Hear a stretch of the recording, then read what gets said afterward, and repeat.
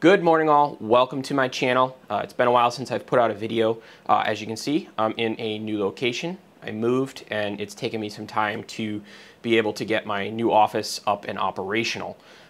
Finally feel like I'm getting close to being able to put some videos out. I've got my rack behind me and it's almost complete, so I can start utilizing it for some of my tutorial videos. Today I want to talk about, a question that I see and get asked a lot is Homelab. Do you really need one? What do you need to get started? And where do you get your hardware? The fact of the matter is there is no one size fits all when it comes to building out your home lab environment. Your home lab can be as big or as small as you want it. I'm someone who is fairly addicted to hardware, so naturally my lab is rather excessive. I also use it to create the videos for my channel, so I kind of use it more than just a lab.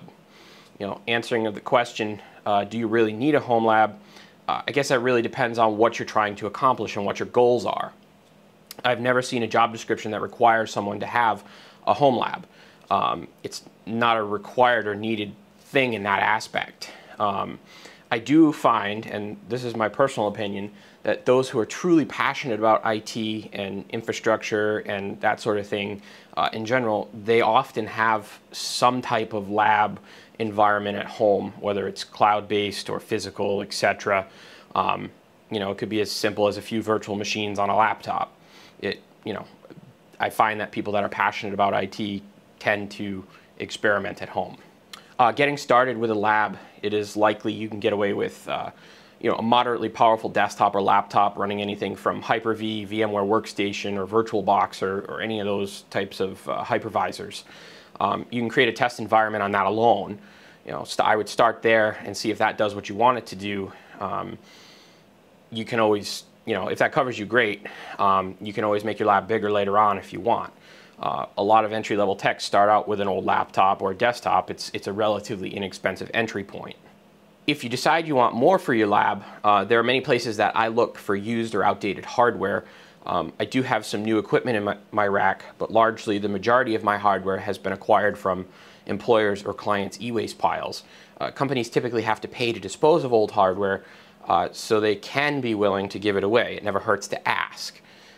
There are data security implications, so don't be surprised if the answer is no, or that you may need to leave the hard drives or SSDs behind.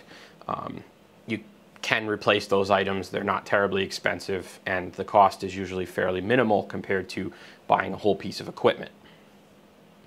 I've also been successful at leveraging eBay, Craigslist, and Facebook Marketplace over the years to source hardware. Reddit's Homelab Sales subreddit is also a good resource.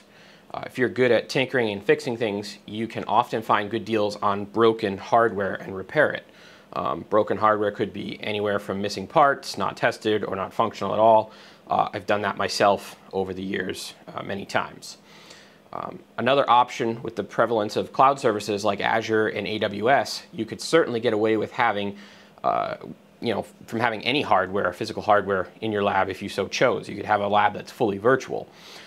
However, there can be substantial costs with this method. It's not necessarily cheap. They have free tiers, but they're fairly limited into what you can do with them, depending on what you're trying to accomplish. So, with all that being said, if you found this video helpful, please like and subscribe below, and I will see you all in the next video.